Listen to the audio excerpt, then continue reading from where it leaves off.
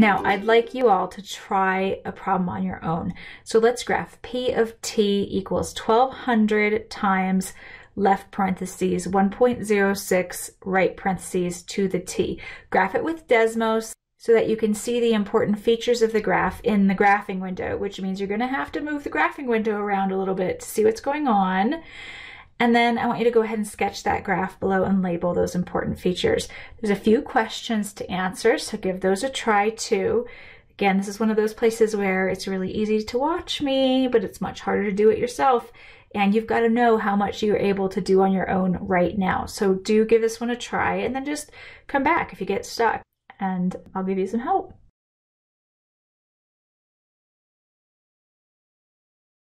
Okay, we're back. The first thing I'm going to do is go over to Desmos and graph this P of t function. Now I've typed in P of t equals 1200 times parentheses 1.06, close the parentheses to the t power, and I see nothing. And of course that's because the initial value of this graph is 1200. So if I'm not looking at least 1200, I am not going to see this graph. And if you start to zoom, you're going to see it's going to take you a while to get up to 1200. And in fact, when you do get up to 1200, the graph looks kind of wonky because of the huge x-axis that we have here. So I'm actually going to change the x-axis values by going into the wrench menu and choosing an x-axis that's more like from 0 to 50. And then I'll move it over just a little bit. Now it seems like a more reasonable graph. Okay, so I've got a y-intercept here of 0, 1200, and certainly I can find some other points as well. You can move your cursor along the graph, but if you find that kind of difficult to do, remember that you could also just generate a table of values by clicking on the gear icon and then asking for a table of values. Now, when I ask for that table of values, I get all of these errors. And if you click on one of the errors, you'll see the column header can't be defined elsewhere in the calculator. The problem is I've got t defined up here, right? So if I just change this to a t sub 1 and P of t sub 1, it will fill out the table for me and give me some points on the graph. So that's kind of nice. And I can always change a few of these points on the graph as well. So if I want to have values that say -5, I can change that one, or +5, I can change, say, the 2 to a +5. So now I have some values I can graph. One of the important things to pay attention to might be where is that horizontal asymptote. To see that, just zoom out a ways, and you can see that again, the horizontal asymptote actually falls right there on the x-axis. This is a standard exponential model with no transformations to it. So I'm going to go back over to the notes and give this graph a little sketch. One of the very important features is that it has a y-intercept of 1200, so I'm just going to draw that in. And I'm actually just going to scale from that. So go halfway down from 1200 and we'll make that 600, and go up and equal a number of units and we'll make that 800, right? And I know the graph goes down and approaches the x-axis and goes up from 1200. It's an increasing graph. The b value here is 1.06, so it's going to be exponential growth. If we want to label something on the x-axis, we can go back to our chart here and see, like at 5 we would have a value of 1605. I'm probably a little bit off here, but remember I can put the 5 wherever I want. So if this is 1605 as a point, I can just label the x-axis down there with 5, and then I've got some scale to my graph.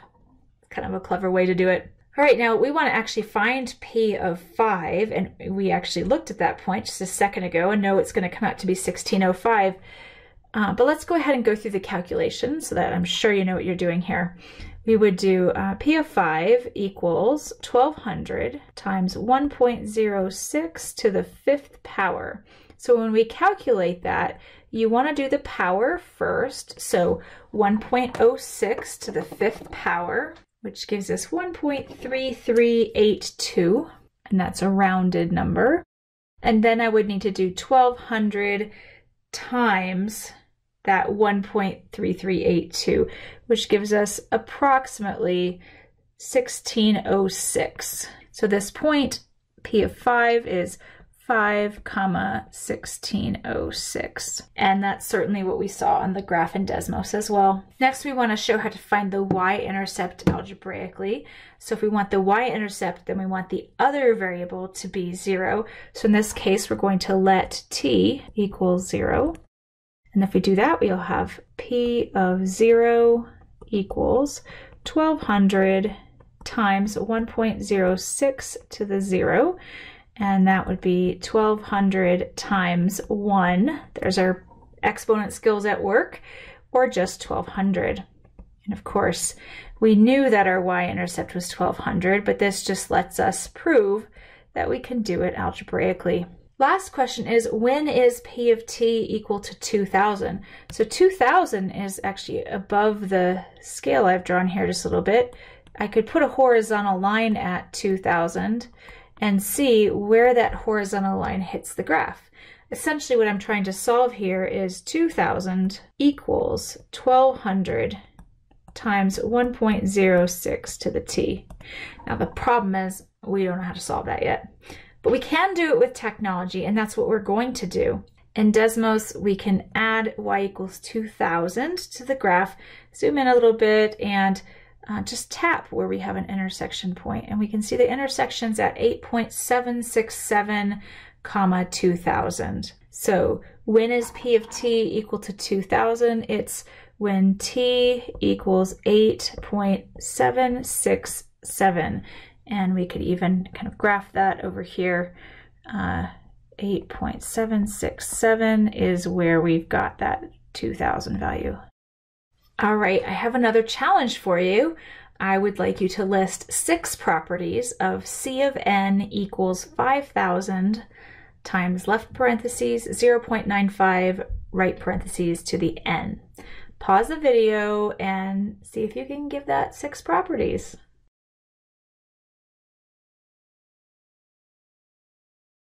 Okay, we're back.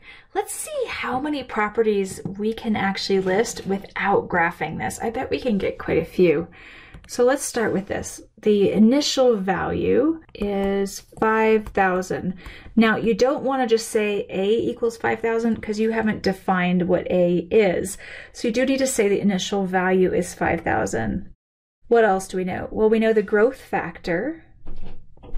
And again, we'll write that out. The growth factor is 0.95, which means that the rate of decrease is 5%.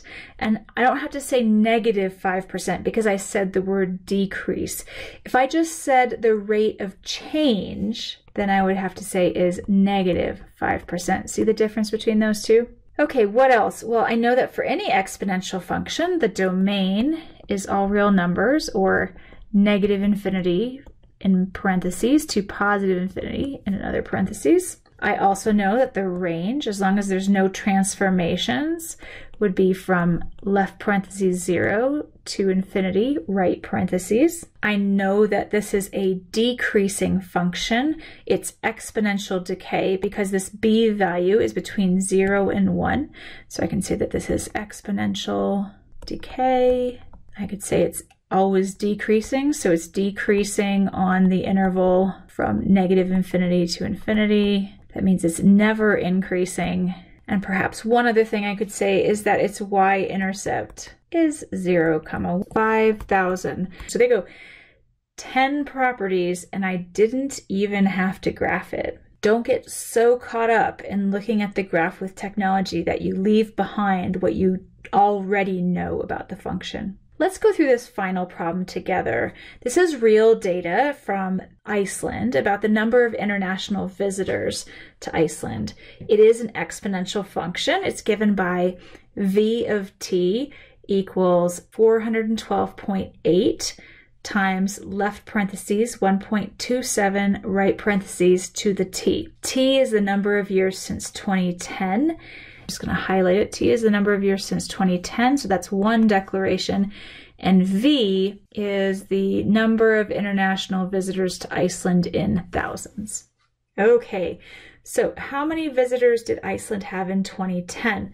Well, 2010 is when T equals 0. If we plug in 0 to this function, v of 0 equals 412.8 times left parentheses 1.27 right parentheses to the 0. Well, when we take something to the 0 power, that's 1, and so we'll be left with 412.8 times 1, or just 412.8. That doesn't mean that Iceland had 412.8 visitors. It means that they had 412.8 thousand visitors, and that would be 412,800 visitors in the year 2010. Okay, let's find v of 10 and interpret that in a sentence. So v of 10 would be 412.8 times left parentheses 1.27 right parentheses to the 10th power. Now what do we do first? Do we do 412.8 times 1.27 or 1.27 to the 10th power? Well, if you think back to order of operations, it's parentheses, then exponents, then multiplication and division. So we want to do the 1.27 to the 10th power first. And that gives us 10.9153, and I'm rounding there. So 412.8 times 10.9153. And then multiplying that times 412.8 gives us 4,505.852. Again, I'm rounding, and now I've got to interpret the answer in a sentence. So v of 10 is 10 years since 2010. That would be 2020. The time I'm recording this video, that's in the future. So in 2020, Iceland should expect 4,505, and then I'm multiplying by 1,000, 852. So 4,505,852 visitors. That is a lot more visitors than 412,800. Now, by what percent per year does the number of visitors grow? Well, let's just look at the growth factor. We know that the growth factor, B, is 1.27, and this is 1 plus the R value, which means that the R value must be 0.27 or 27%. The number of visitors is growing at 27% per year, which is an astounding growth rate for something like this. Now, based on this model, when is the number of visitors predicted to be 8 million? Well, 8 million, the first thing we need to do is convert it to a number in thousands. So 8 million is actually 8,000 thousands. So we want to solve 8,000 equals 412.8 times 1.27 to the t. And again, we haven't learned how to solve those yet, but we can graph the left side, which would be y equals 8,000, and we could graph the right side, y equals 412.8 times 1.27 to the t. And if we graph both sides, all we need to do is look for the intersection point, right? We can always use this as a method of solving an equation. So let's go to a graph. I've got the graph of y equals 412.8 times 1.27 to the t. See, it's increasing very rapidly, going through the points that we talked about, which would be 0, 412.8, and we looked at the value at 10, which was 4,505.85. So you can get a sense for how fast the graph is growing. I'm going to include now y equals 8,000 on this graph, and I see an intersection point at 12.402, 8,000. So at t equals 12.4, we'll just say 12.4-ish, right? And so what year is that? When is the number of visitors predicted to be 8 million? Well, that would be 12.4 years after 2010. So that would be the year 2022. That would be the year we hit 8,000 visitors, or 8 million visitors. So we'd say 8 million visitors in 2022. Maybe that deserves an exclamation point.